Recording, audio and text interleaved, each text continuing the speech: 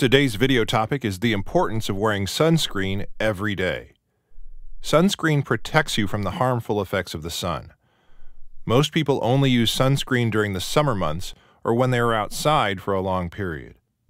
Although spending time outside is healthy and can help you get vitamin D, too much unprotected time in the sun is harmful to your health.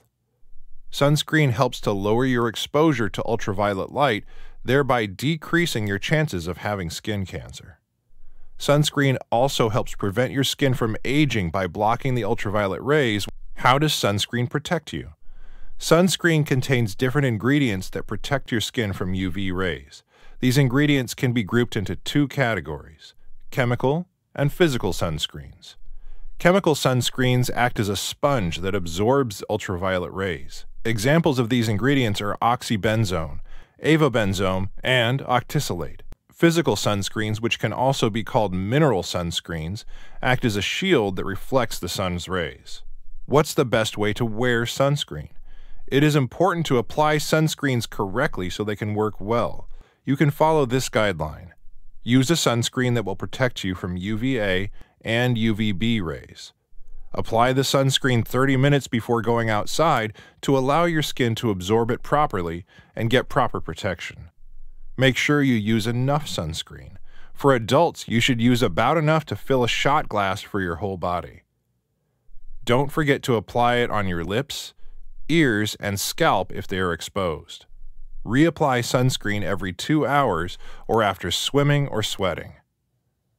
What if you have dark skin? If you have dark skin, you have some natural protection against the sun. Sun damage can start to show up as uneven skin tone or pigmentation that is usually hard to treat, for example, melasma. Sunscreens help to protect people with all skin tones from UV radiation and skin conditions.